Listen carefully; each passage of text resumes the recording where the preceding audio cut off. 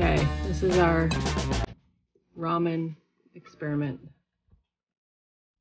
Okay, this is our steaming bowl of Ichiban ramen that we're going to try and freeze solid in place.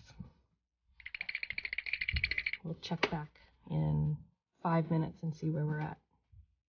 It was just boiling hot. Okay, it's been just 5 minutes. Let's see how much has changed in just 5 minutes. It's stiffer for sure, but it's not frozen yet.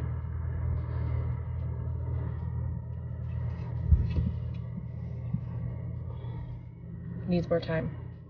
Okay, it's been a total of 15 minutes since we brought the noodles outside. There's still some steam coming off here, but the noodles are frozen and the broth still is brothy, but we have frozen noodles here for sure. But we're gonna let the whole thing freeze and see what that looks like. So it's about -40 here in Grand Prairie today.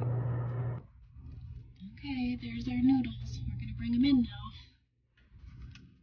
now. Alright, there is our frozen noodles. Completely frozen solid. Hey, Nolan? That's cool. Yeah. Well, there you have it. We have our completely frozen bowl of ramen noodles. We left it outside for probably a little over 2 hours, and it is totally frozen. Holding the fork up.